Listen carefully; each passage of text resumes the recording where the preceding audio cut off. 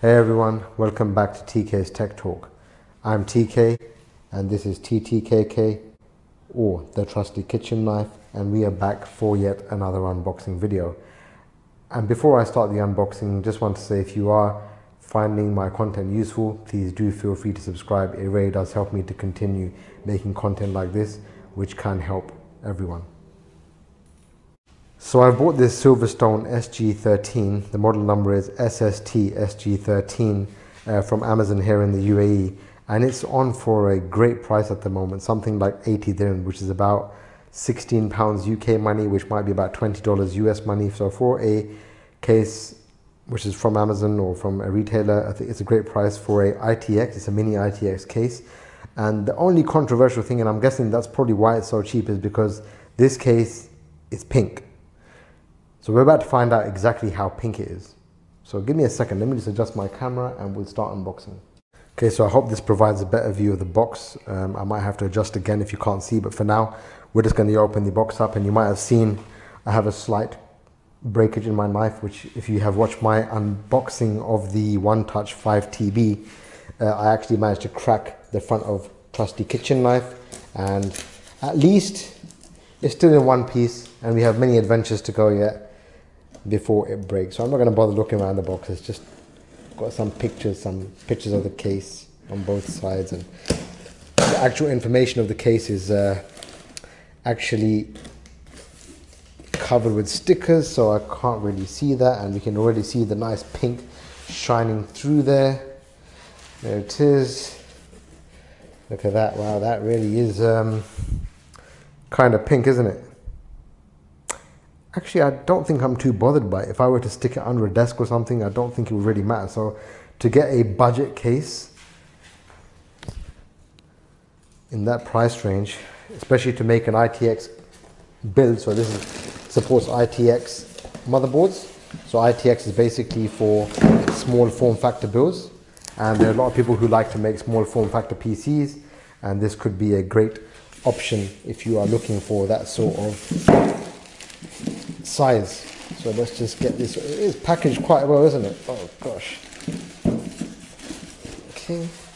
Now I was worried that at this price I thought maybe it's going to be like a refurbished item or something, but it doesn't look like it's ever been opened. It looks kind of brand new. And pink's not very bright, it's more like a pastel type color. So there we have it. How does that look? It looks okay. So I've just adjusted the camera a little bit so we can see the case a bit better.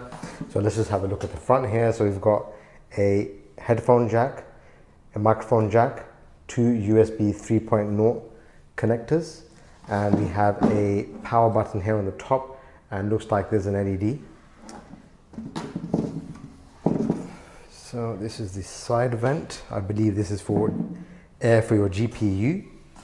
And then we have the back. So what's interesting about this ITX case is it actually has space for a full ATX power supply. Now that might not be the best idea in the world, considering there's not much space between the bottom of the the top of the CPU and the bottom of this power supply unit to insert a fan for the CPU. So that could cause some issues, especially if you have a big stock fan that comes with the CPU. You might need to find something which is a thin fan, or maybe use an AIO. So it does actually have some space at the front for the AIO fan to go. So we can have a look at that in a moment.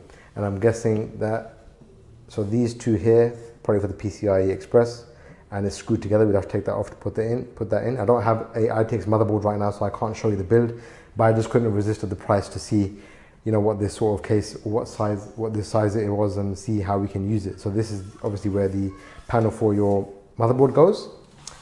And on the other side, we have another space for some more air, and the front panel is here. So the front panel is actually plastic.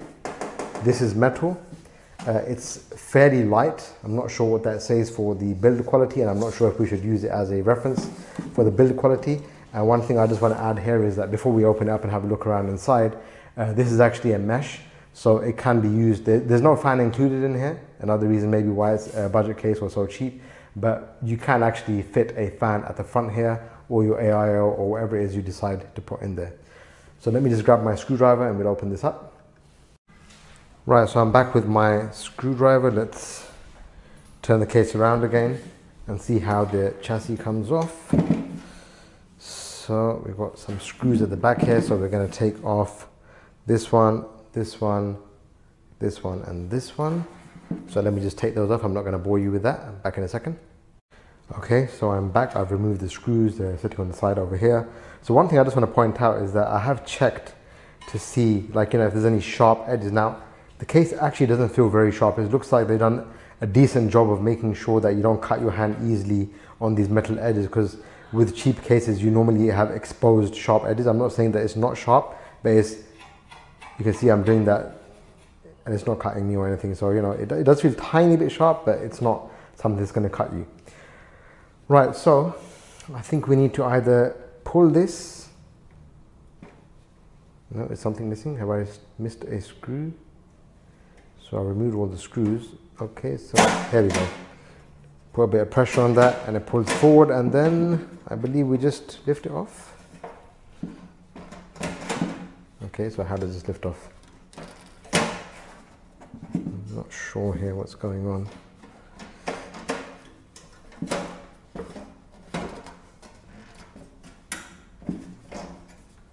I'm missing something obvious here. There we go. Took a bit of jiggling, but we got there in the end. Right, let's just put that top cover to the side for now. Got some nice bedtime reading in there. If you want to fall asleep, please feel free to pause and read. And we have some screws which are attached here. Can I just, oh, it's actually just wire tied, so we can take that off quite easily. So these will probably be your motherboard screws. And let's just quickly take them off. I apologize if it feels like it's getting dark in here. Probably the wrong time of day to record, and I don't have any sufficient lighting as usual. So anyway, we can see there's some cable management stuff in there. There's some studs for the feet, I believe, or maybe the motherboard, and some screws, right? Sorry, out of focus. There we go. Okay, and inside, so let's have a quick look inside. So we have, it really does look like it's got enough space, but we'll see. So this thing here you can actually remove, and you can get a bracket to add a SFF power supply here. And I would recommend a small form factor power supply or SFX power supply.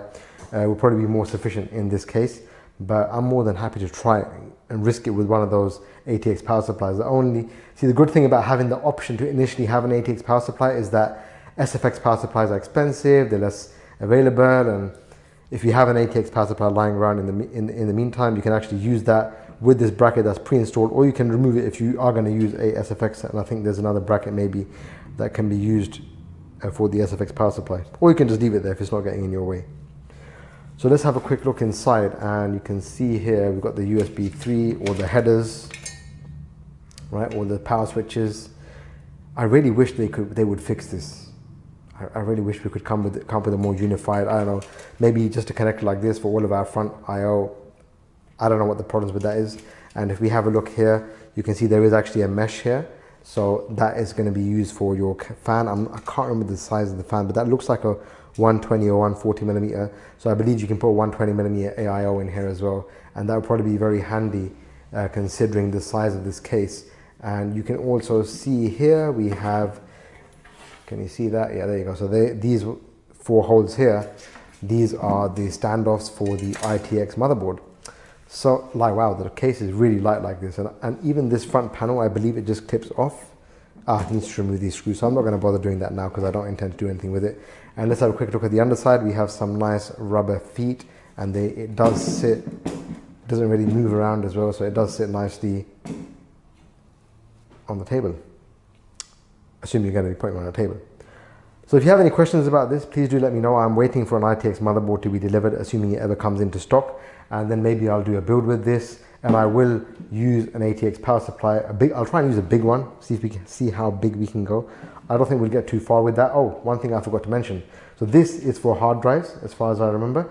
So we can have two 2.5-inch SATA drives. So you can see the holes there for the 2.5-inch drives, or you can have one 3.5-inch drive. I'm not sure exactly which screws. I think these two, the drive will go underneath here, right? So if you have a look there, you can see this is the bay for the drives. And you can actually remove this. Should we just quickly remove that and have a look? Give me a second, I'll be back. Let me remove these 4 screws, 1, 2, 3, 4, back in a second. Okay, so the screws are removed, so we just pick it up like this, I believe, and remove. And now you're gonna say, okay, so I've removed my drive bay, where do my drives go? Well, actually, there's still one secret compartment left here at the bottom of the case. If you look at these 4 holes here, 1, 2, 3, 4, this is actually space for a 2.5-inch SATA drive. How cool is that? So that opens up your entire case here. If you want to add a bigger power supply, or if you want to just maybe put a thicker fan for your cooling, your obstruction is now gone. So anyway, hope that gives you a quick overview. I know you've probably seen lots of videos because, like I said, it's not a new case, but in case you wanted to see what the pink one looks like, there it is. I'm not sure how good you're getting the color with this light slowly diminishing in my room, but it's more like a pastel color. It's not like a bright pink. Well, it's bright pink, but it's not like, it's more matte than shiny, if that helps. So thanks for watching. If you have any questions, please do feel free to ask, and do feel free to like and subscribe, and I will see you in the next one.